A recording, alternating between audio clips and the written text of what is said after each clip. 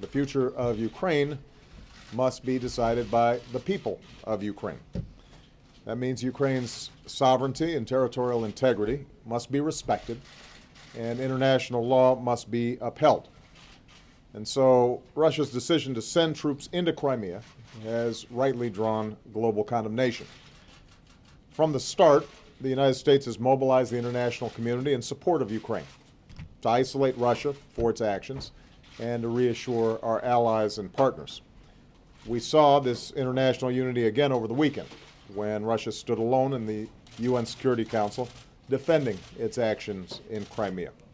And as I told President Putin yesterday, the referendum in Crimea was a clear violation of Ukrainian constitutions and international law, and it will not be recognized by the international community.